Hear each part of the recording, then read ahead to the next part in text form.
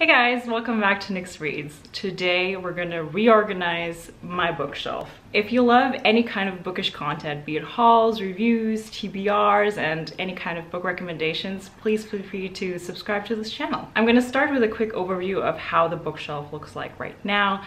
Please note, these are the books that I have accumulated since I think 2018-ish when I moved to Canada. So the books that I read in my childhood and my youth, they're still all in my bookshelves in Germany at my parents' place. So this is a fairly new collection, I would say.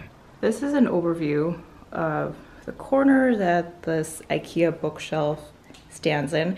It started out super color coordinated, but as I started to get more board games and got new books from hauls, it just kind of went downhill, and I suspect that I'll have to move these two baskets away to a new home because I have too many books now, and I think I can finally fill this whole shelf.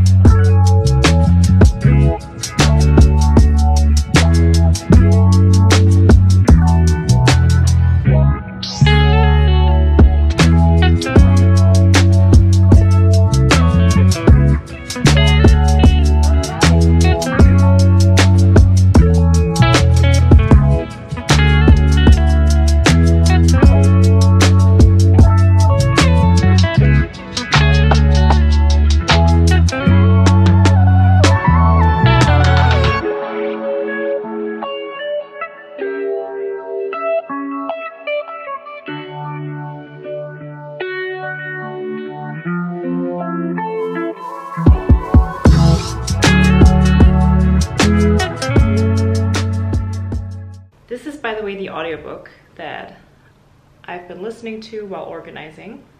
It's The First 15 Lives of Harry August by Claire North.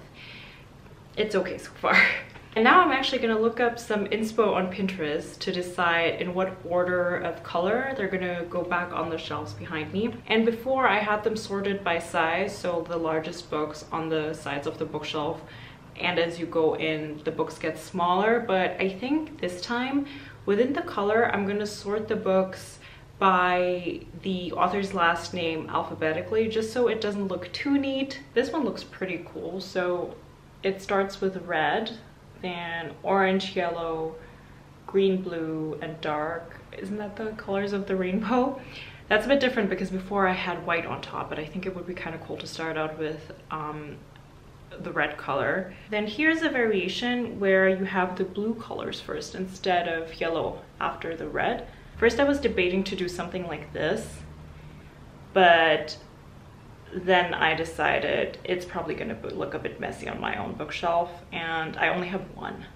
Let's look up the rainbow color order. Yeah, so it's red, orange, yellow, green, blue, indigo, violet, which in my case, I'm gonna end it with black, darkish.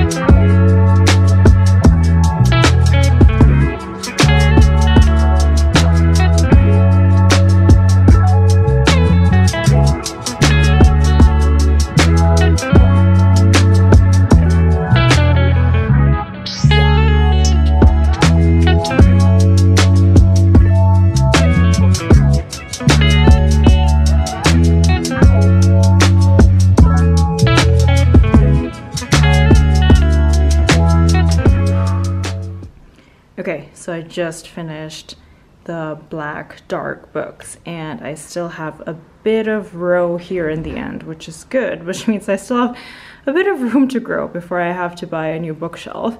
But it also means that I can space out the books above to put some of the decorations and trinkets back in. The trinkets that I left in the bookcase are this candle here between red and pink, and these stones that are from Iceland. Then this candle here between yellow and white, which smells like vanilla bean, and just lift this glass dome and sniff the dome to smell at the candle without sticking your nose in it, which I always thought it looked cute.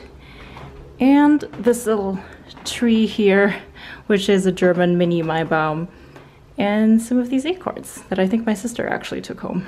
And I almost forgot the little mermaid here that I got from Amazon, which is super cute, which I always keep with the blue books.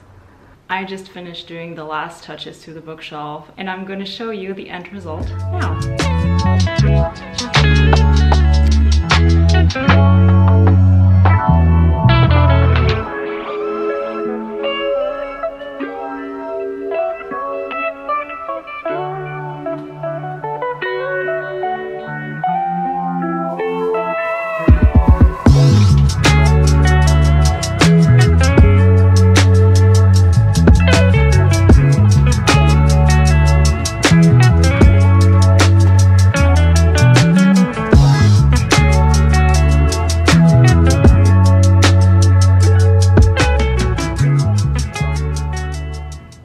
Honestly really happy with how it turned out. I mean, it won't make a huge difference for filming because I'm going to be sitting still in front of the darker books, but now that I think about it, you're probably going to see a bit more of the blue books than the black ones when I do my normal sit down and talk videos.